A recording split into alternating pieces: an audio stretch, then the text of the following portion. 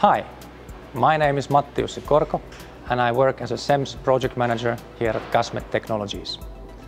We've been asked to make a couple of videos to show you what we do here and what our products look like. The purpose of this video is to introduce to you our continuous emission monitoring system, or CEMS II as we call it. Where is it then needed? Well, if an industrial plant burns something like waste, coal, oil or biofuels, so after the energy is used in the process, what is left is the flue gases. Usually these flue gases are first cleaned and then led into a chimney or stack and then released to the atmosphere. In many countries, a permit is needed to run this plant. And in the environmental section of this permit is mentioned what kind of gases are allowed to let into the atmosphere and what they are containing. Therefore, the plant owner needs to invest to certain measuring equipment in order to be able to measure and report to the authorities what is coming out of the stack and how much. Well, here's where we step in.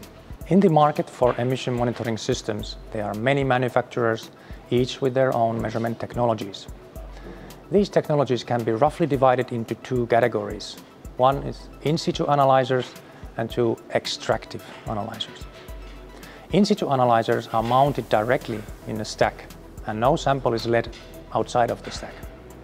But usually the one in situ analyzer can analyze only a few components. So if you have many components to analyze, you need many analyzers. In extractive analyzer systems, we take a small sample of the flue gas and lead it via probe and sample line into the analyzer, which is located somewhere in a separate room or measuring shelter. Analyzers itself can also be divided in two categories. Category A is the analyzers that cannot tolerate water, and category B that can tolerate water. In category A measuring systems, you have to have a dryer in a sampling system so that the water or the moisture is removed from the sample gas before it's introduced to the analyzer. The category B analyzers, on the other hand, can tolerate water. Gasmet CEMS II emission monitoring system is equipped with an analyzer that belongs to the better B category. Better in that sense that it's more simple and more accurate. Simple because there are no dryers or any kind of converters needed, and more accurate because all water-soluble components are analyzed.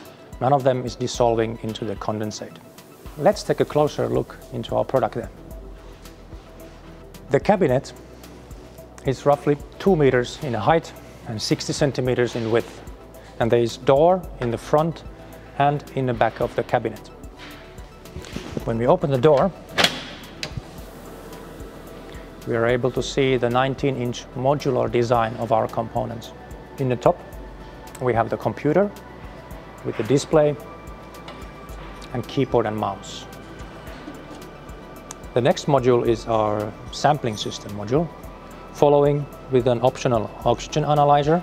And at the bottom, we have our pride and joy, our FTIR analyzer.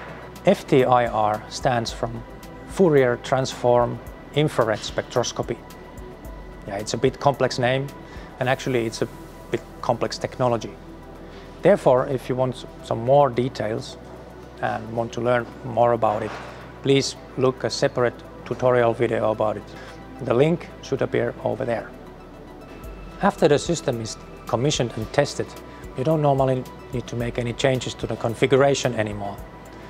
You just need to visually check the system that there are no alarms active and that only this one result valid green LED is illuminated.